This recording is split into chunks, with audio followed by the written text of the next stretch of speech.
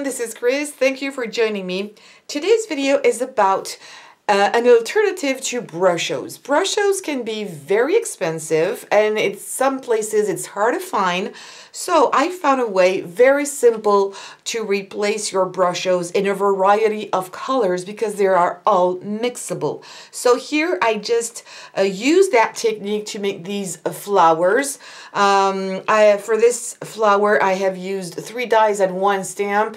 If you want to see how I made the flower, I'll show you this in another tutorial, but it's not this tutorial today, it's just the Brushos. So same flower, 2 different colors, 1 matte, 1 with glossy varnish on top. This is optional, it's what you prefer. And here are some examples of the results that you get with the Brushos. What are Brushos? There are pigments, powder pigments that you mix with water. You just sprinkle some on top of a paper, you mix your colors, you choose your colors, you spray some water, they're going to mix like watercolor, going to dry, and then you can do whatever you want to do with this paper. It's a pattern paper. But honestly, I think they're very expensive, and again, I don't want to buy these unless they're not as expensive, and it's not easy to find. So there's another one here that seems to be a little crackled, and I'll show you how you can have this kind of result. This is another one with darker colors. I really like it, and I've used that for my flower. There's another one here with some purples and some pinks as well. Really, really nice. And these are in blue colors, but of course you can do this with any color, with greens, with oranges, with yellows, whatever colors you want to use. So I also use the background with this technique, but it's much lighter. I didn't use as much, but you will see it's economical. You don't need much.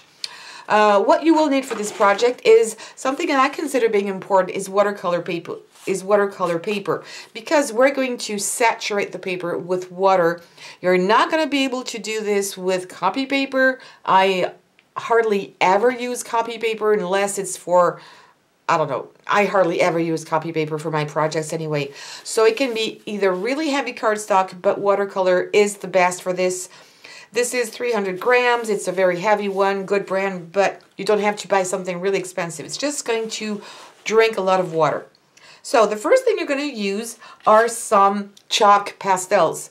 These are water soluble. These are the cheapest one you can find. You can find them in any good craft store. You can have the kids brands. It's totally fine with what we're going to do today. You're going to need some water in a spray. What else? You might want to use in the end to fix it some hairspray, very cheap ones. And something I wanted to show you as well is that you can store these. Usually the Brushos come in a bottle, either where you have little holes on top like salt and pepper and you can sprinkle it, or it comes with a soft bottles and you can blow it out. It's only to have some in advance, so you can take a little container like this. This used to be jam. You're going to use an X-Acto knife, but you can also use scissors for this. And you're going to take a little bit of your chalk. You don't need much for this. And just, you won't be able to see much, but just go over it like that. And you're going to put all the powder in here. It needs to be very thin. Don't make chunks. This way is maybe not the fastest way, but it's one way to make sure that it's really, really in a powder form. This is to store it, and if you want to have some in advance. Honestly, it's nice, but you don't have to because it's so quick to do.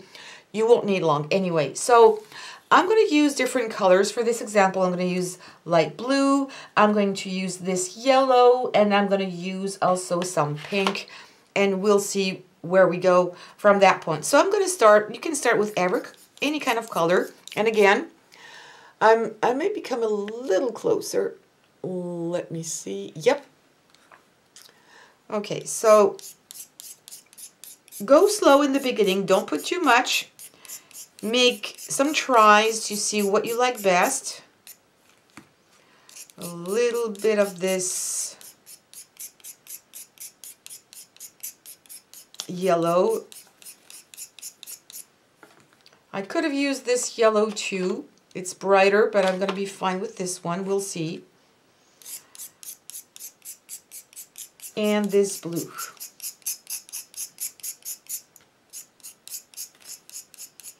And I'm trying to go up to the edge.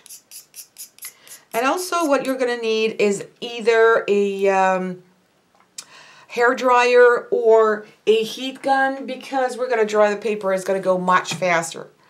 Now I'm going to take my spray bottle filled with just tap water, and we're going to spray. Don't start by spraying too close, because this is very thin water and I did not pre-watered my paper. Everything is going to blow away. Don't sneeze over there either, because you're going to lose everything. So start from far, just the first ones. You see how already it's nice? I really like this effect. Now I can come a little closer and add a little more. And we're kind of going to add more and more water until you're happy with this. Oh, I think the colors are just gorgeous. I'm going to call it good, actually. And you can see the water is kind of going everywhere. You don't have a lot of control here. That's something you need to know. Not much control. I need to put a bit more water, because it should not stay into this powdery form. It needs to blend. It needs to dissolve. I might use a bit more pink here because my paper is curling. If you don't want this to happen, you can put some weight on the sides. That could be a good idea. Adding a bit more color here. I need more of this blue. If you want to water it first, that's fine. I don't really, I did try to saturate the paper first. It didn't really do anything different, but you can give it a try. And now I really like the way it is, so I'm going to dry it. And your paper is going to flatten down when it dries. I'm just going to take away all this excess water here. And I do have a sheet of plastic under my paper there, under this one here. So let me just, I don't want to move it too far away. I'm just taking this excess water to help my paper dry even more.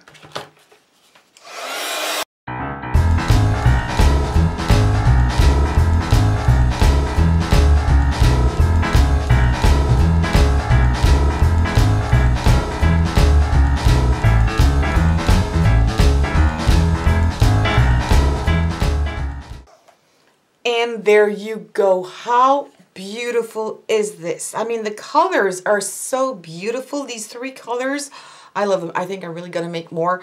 You could add more yellow or any of these colors if you wanted to. Here they blended really much, a little less here and there. They kind of stuck together, which I really like. Now at this stage, if you would put your finger here, you would see that even though there's water, there's still a lot of powder coming out. So what you need to do is take your lacquer, hairspray, a very cheap one is good, and you're going to spray it. Don't come too close. Stay about 12 inches apart, away from your paper, and that's what I'm going to do here. This is going to fix the colors. It's not going to give any shine to it. It's just going to give, it's just going to fix the colors. So if you want later to use a water varnish on top to make it glossy, you will be able to put it without everything smearing. So you need to let this dry for a couple minutes because it's, again, watercolor paper. We've dried it before. Now the hairspray needs to sink into the paper. And after a couple of minutes, when it's completely dry, you can cut out any shapes you want, make your flowers. These are not metallic colors, but if you can find metallic pastels, it would be absolutely perfect. And these pastels are so cheap. You're going to be able to do so much because you really don't use a lot. Look at this. And again, these are just with 3 colors. I've used only 2 colors here, yellow and pink. I've used 3 colors here as well, with 2 different blues and some black. Same here. 2 colors only. I just added some more in some areas to make it darker, and I've used 3 colors here And I've used 4 colors on this one because this pink, this blue, there's a darker blue, and there's also a little purple that I add to it. It looks really nice. It looks like space, actually. What do you think? I really like this paper. So this one is absolutely awesome. This is from far my favorite, the one I've done until now. Look at this, beautiful. And I'm going to show you another example to get some kind of crackle effect. The one that I have here, can you see these? If I come a little closer, there are some crackled effects that you can get just by pressing your paper down. So let me clean my space a little bit and I'll be back in just a second. Alright, so now I'm ready to start another color. I haven't done any green yet, and I don't have any colors of green. Don't know why. I have 5 different blues, but I only have these 3 different greens. So I'm going to give it a try. We'll see. So again, I'm going to start by my lightest color here. And I might add some yellow, actually. See, it's getting so fast, I don't even think I'm going to put more in my containers because I don't really see the point, to be honest. I'm going to use this darker one.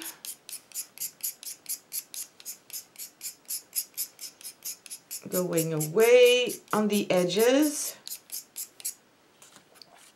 Is this one, the color is not that different. So I might add, yes, I'm going to add this same yellow. I like this yellow, actually. I hope it's going to fit and match a nice way. And it works actually better if you add more color to it.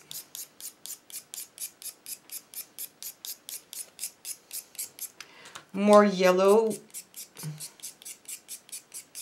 and more light green. If you want to add more color on top of something that you already dried, you need to know that all the colors, as soon as you're going to put water on top, unless you have sealed it, the water is going to lift off. And even if you sealed it, you really need to seal it really well if you don't want the colors underneath to come off, because it's still water soluble, okay? So now I'm going to do it again. Spray from way above.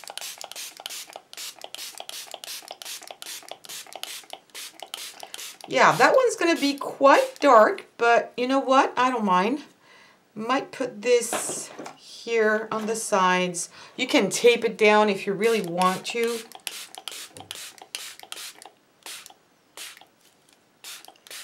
Really saturating my paper. All right, I kind of like it. It's going to be kind of different when it's going to dry out. Might use a little bit of, yeah, a little bit of yellow on top, actually. A little bit of yellow, and I need to spray more. Okay, let me see. Is it still going to buckle a little bit? Yes. So it's going to buckle. But when you do this with your finger, it did it on the blue. I'm not sure it's going to do it here. But it tends to separate the colors. It's not doing it that much, but it made the paint separate. Like it's doing a little bit around here. I don't know if you can see it. But it does help. It's not working with these colors. That's funny. But you can have this crackled effect if you want to push it like this a little bit. You see? Let me see. Is it working? Maybe. No. It's funny. Okay. I'm going to dry it. You could use a paintbrush too if you want to spread it around. But I don't want to do too much because I don't want this to be too muddy.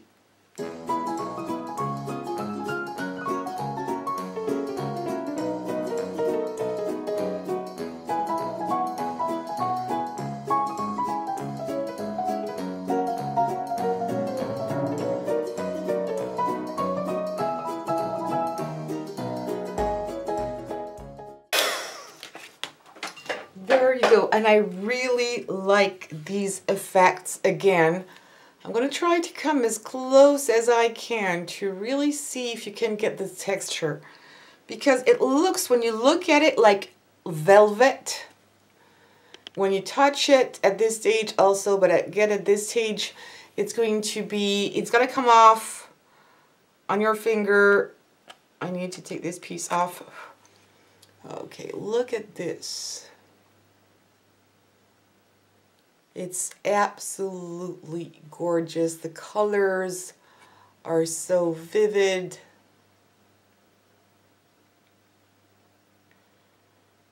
All right.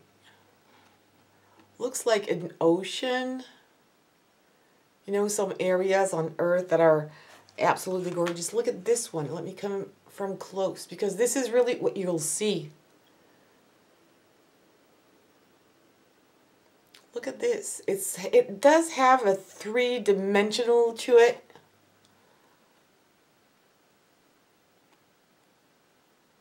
It's absolutely gorgeous. So I'm sure you're gonna have a lot of fun using this technique, and you're gonna be able to make really light backgrounds or darker backgrounds. You're gonna be like I showed you in this flower in this card. This was made with this technique. I did something much lighter to go in the background, a little bit of blue and a little bit of yellow on the sides here, and to match I used a matching color on the back.